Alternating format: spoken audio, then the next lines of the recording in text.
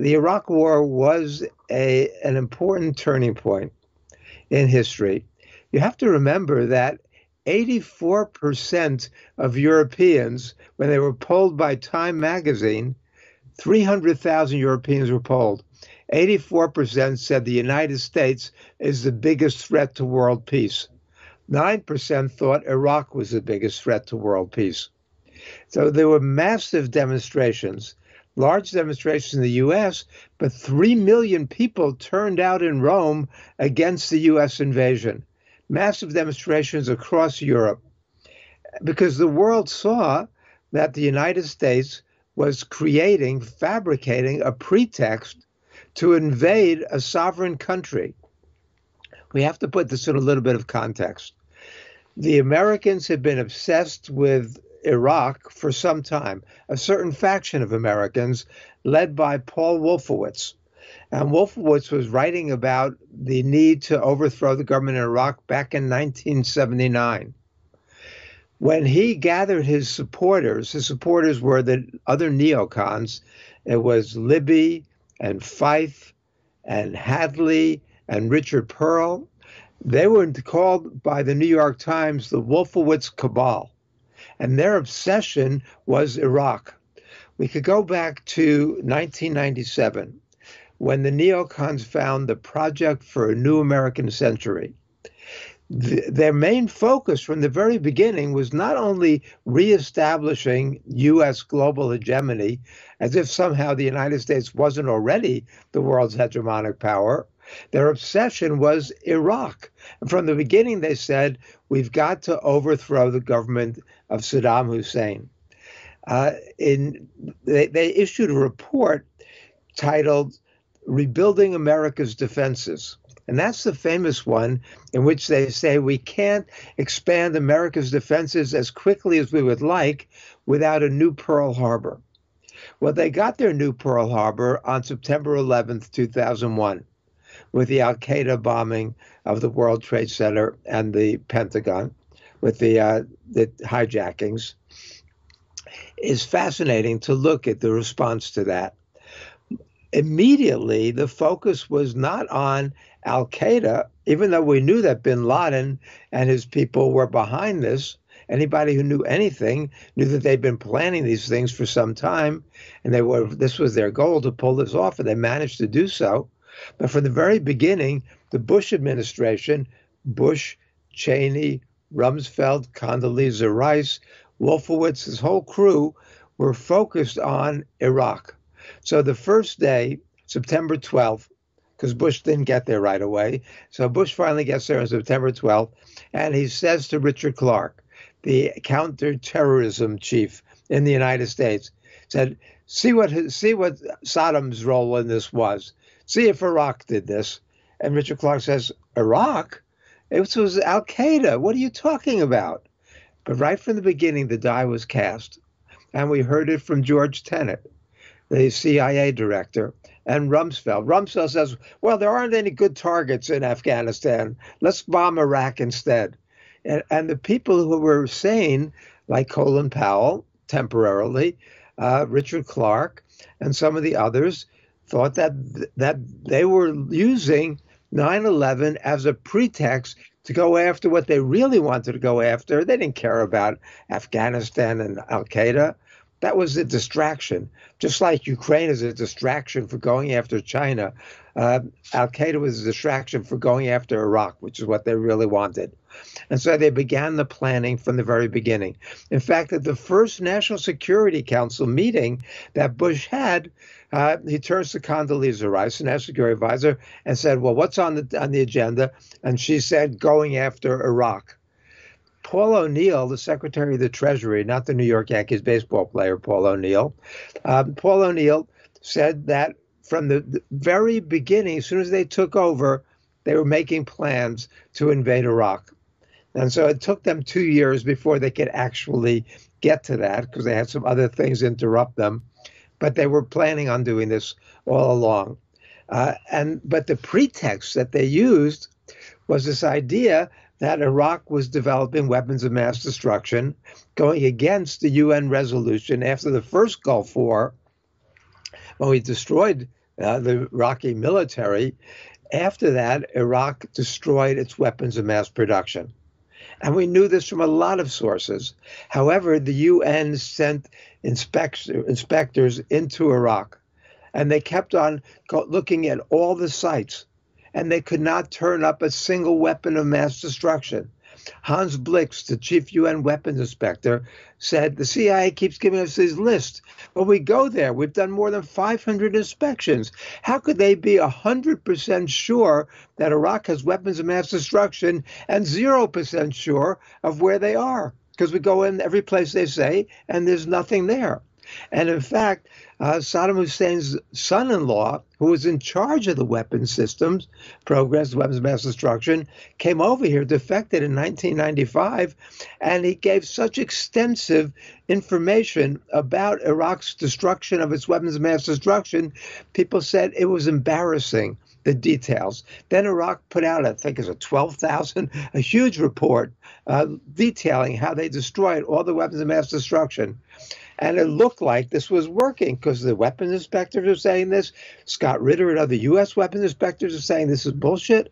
And then it was at that point that Bush pulled out his ace in the hole and he sent Colin Powell to the United Nations.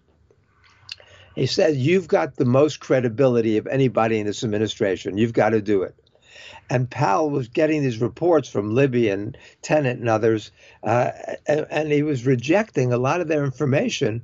But he went before the United Nations, and he talked about, held up a vial of anthrax, and he talked about the mobile weapons labs, one lie, one fabrication after another. Powell later admitted this was a low point in his diplomatic career and his life in some ways, although he had a few of those. But support in the United States for a U.S. invasion of Iraq went from 33% to 50% overnight because of Powell's presentation. And he says, I've got facts. We've got evidence to support every claim I'm going to make. One lie after another. But also the other person who pulled Bush's bacon out of the fire there was Tony Blair, who was known as Bush's poodle. And Blair came up with equally fantastic reports based on phony intelligence about the weapons of mass destruction. But Blair said, we've got to go to the United Nations. He said, I need more cover. We've got to go to the United Nations and get the United Nations resolution for approving this.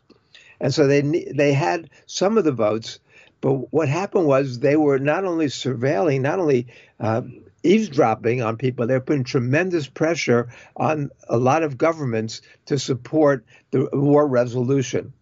The way we know that is a wonderful British intelligence official, Catherine Gunn, who had the guts to risk her career to expose this to the world, and did so and risked so much in order to try to stop the U.S. invasion. She's one of the heroes of this story.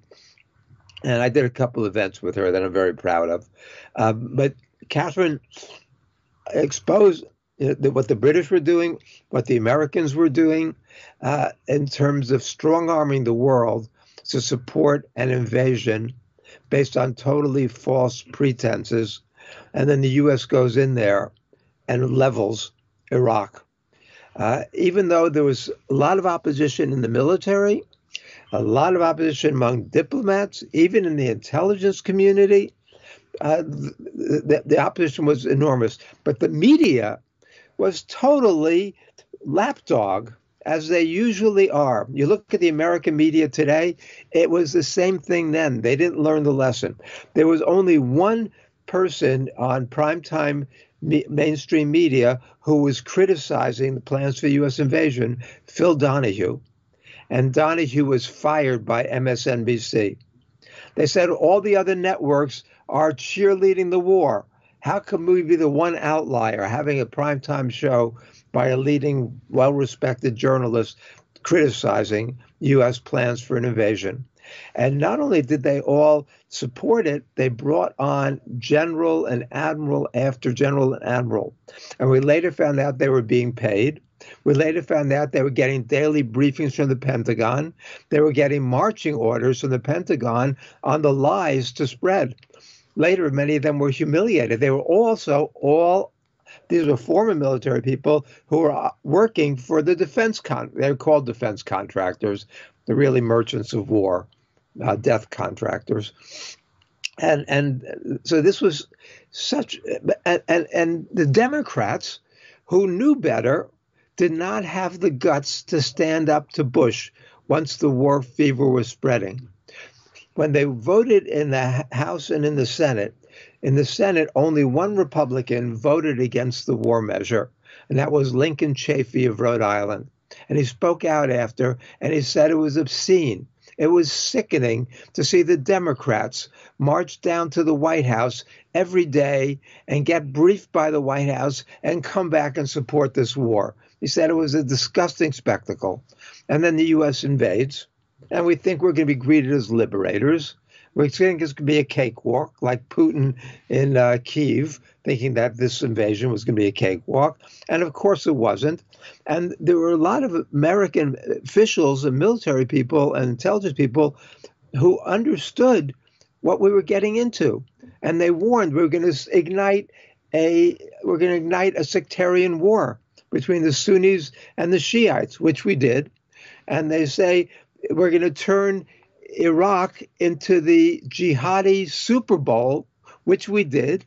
They came from all over the world to support the anti-American forces in Iraq. We said we're going to give new life to al-Qaeda, which we did, and created a disaster there that went on for years. And with all the torture and the renditions, a lot of that CIA torture after 9/11 was because we were desperate. The U.S. was desperate to find ties between Saddam Hussein and 9/11. And we were torturing people all over the world because there were no such ties. And what did Cheney buy that? Did Bush buy that? No, just the opposite. And the other thing that we should mention, that one of the initial names for this was not Operation Iraqi Freedom, it was Operation Iraqi Liberation. But then they realized the acronym was OIL, and they couldn't do that because what was the real reason? Why did we care about Iraq? Because it sat on top of 10% or more of the world's oil reserves. And Cheney and Bush were oilmen, and Condoleezza Rice had a big oil ship named after her. And so they start to scare people. And they say that we don't want the smoking gun to be a mushroom cloud. Condoleezza Rice says that. Bush says that. That's the kind of mantra. Whereas there were all these other countries that we knew had weapons of mass destruction, from Israel to Syria and everybody in between. But Iraq didn't have weapons of mass destruction. We go in there, we can't find anything. We go in there, there's total chaos. And so the people who said this is America's great shining moment, within a couple of years were saying this is disaster. Even Charles Krauthammer, who had said, first talked about America's unipolar moment and America's unipolar era. By 2006, he says, well, the game is up. American unipolarity has seen its best days already, and it's going downhill now. And as Abu Musa, the head of the Arab League, says, the gates of hell are open in Iraq in 2006. It was a disaster, but it was a disaster of America's own making. And the world knew the United States then as the greatest warmonger. In 2019, Jimmy Carter, who's now in hospice care, great ex-president, terrible president, but a great ex-president, Jimmy Carter said in 2019 that the United States has been around for 242 years. He said in that time we've had 16 years we were not at war. He said we're the greatest warmonger in the history of the world. And that's sad. And in 2003, in 2006, 2012, the world knew that. But somehow we've got amnesia. So we forgot all the American invasions, and we can rally the world as this great moral force against the Russian invasion, which should be condemned. But it should be condemned in the context of understanding what's gone on in the world for the past 32 years.